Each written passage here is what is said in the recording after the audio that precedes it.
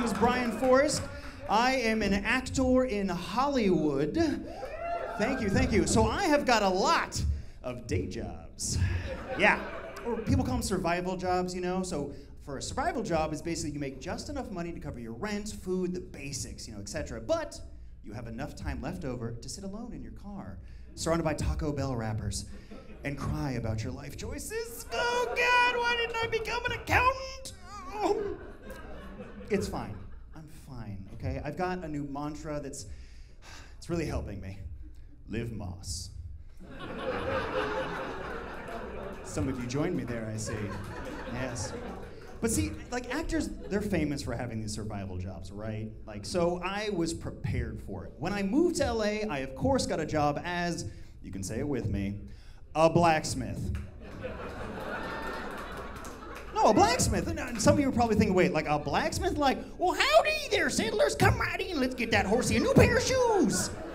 And you're right, but I'm an actor. I want to be in the entertainment industry. So I was able to find this forge. A forge is like a very flattering term for the Depression-era concrete box with no ventilation that we work out of. Yeah. But this forge makes medieval and fantasy weapons and armor for like film and TV and adult parodies of your favorite Hollywood blockbuster. Yeah, yeah. But people don't quite understand exactly what I do there, so I get these questions like, oh, Bryan, did you get to try on the Mandalorian's helmet? What does Grogu smell like? Does Baby Yoda really like chicken nuggets? I don't know, Nick. I've never met the puppet or anyone. Look, guys, I am not the person that gets to go to the tropical location with the fancy people and endless free snacks. I'm the soot-covered goblin, hunched over a rusty table at 4:30 in the morning, hammering rivets into the crotch armor for LeBron James for Space Jam 2.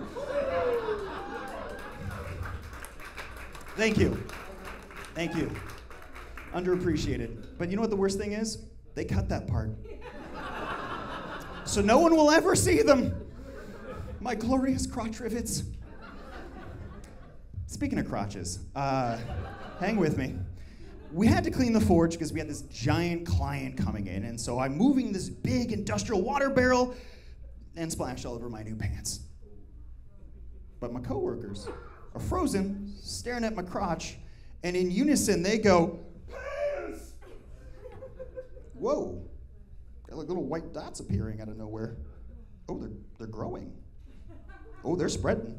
Oh, my pants are smoking. Why are my pants smoking? Oh, sprinting at me are my giant Viking god of the forge coworkers who dive on me and start ripping off my sulfuric acid-drenched clothing.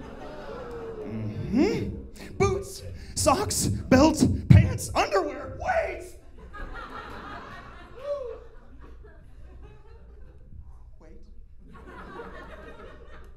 Look, I don't care what you're packing. Nobody wants to be surrounded by your coworkers, full Donald Duck in it. So I jump up on a table to get away. Please don't melt my junk off. Please don't melt my junk off. I just learned how to use this thing. I'm fine.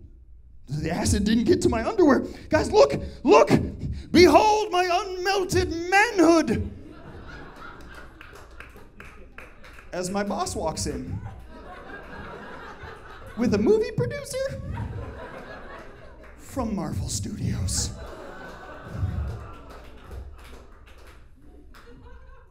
Can I give you my headshot?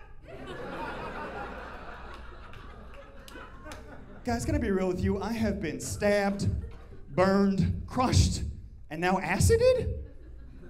I think this survival job's trying to kill me. So my new gig as a merman. Yeah, a merman. It's fantastic. All my coworkers are fish. I've only almost drowned twice, and I will never again have to make a crotch rivet. Thank you. And thank you all for coming out tonight. My name is Bryan Forrest. Let me know if you want a headshot.